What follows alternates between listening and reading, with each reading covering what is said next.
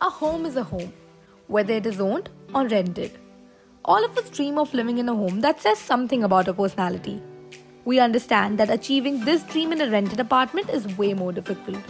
So, how to decorate a rented house and still get your deposit money back? Well, we have just the right rental home decor tips for you. Interior design for a rented house can seem complex if you forget mirrors. Mirrors come in every shape and size, and they carry the capacity to instantly jazz up any dull wall. Especially if you're looking for rental-friendly decor, consider getting your hands on a statement mirror. Mirrors can also open up your room and make it appear larger. It goes without saying that a home with plants looks more inviting than one without any. And when you are a renter, decorating a rented house with plants can be revolutionary. Decorate your space with plants using such brass or ceramic planters. Interior design for rented houses can be tricky.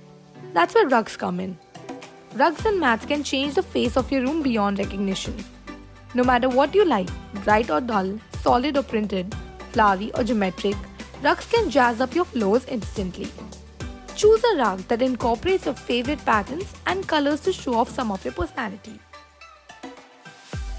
Personal photos, your favorite art, and unique wall decor will instantly make a space feel more of your own, dramatically changing the atmosphere to give you a cozy and homely feel.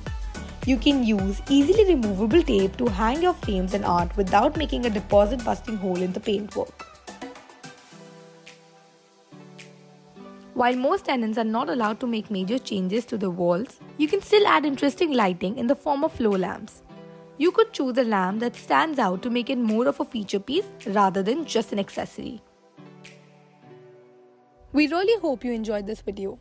And if you did, hit the like button and subscribe to our channel for more. You can find links to all the products mentioned in the video in the description down below.